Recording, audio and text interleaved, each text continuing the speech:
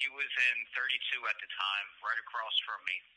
I just got done talking to my mom on the phone, and I witnessed the COs going into his room, pushing him up against the wall, handcuffing his hands behind his back, slamming him down onto the ground, and kicking him.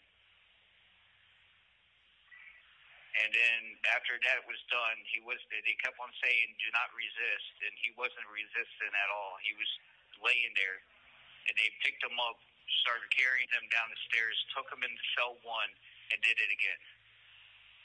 I told the COs that I'm going to be his witness no matter what, because it's messed up what they did.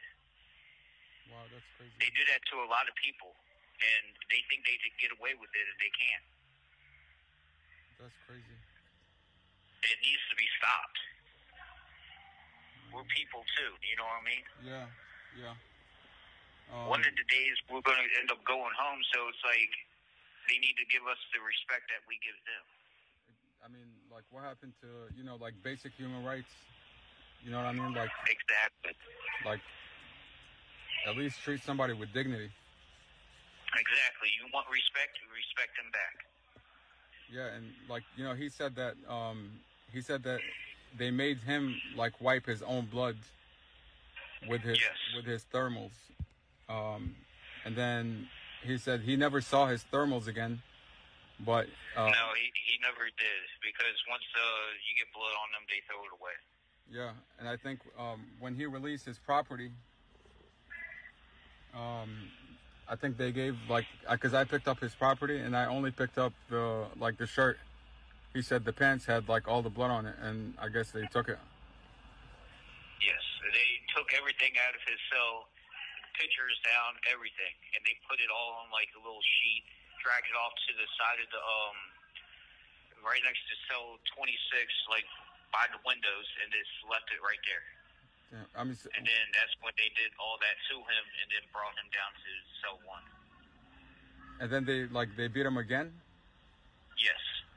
I mean, he wasn't even moving. I thought his arms were broken when they were dragging him down the stairs. Then, so they dragged him down the stairs? They were pulling and lifting him up, and he was just, like, he looked like he wasn't even breathing at all. It just looked like he was just knocked out. Oh, my God. I mean, I felt so bad for him. I was, like, I was sitting there screaming at them. Wow. And it's like, it can happen to anybody. Yeah. I mean, that's the scary part.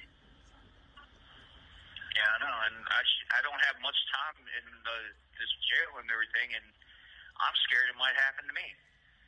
Yeah, like he said he didn't do anything. They just, like, he said they kept yelling, like, stop resisting. And he said he wasn't even moving. Yeah. Like, he was scared for his life.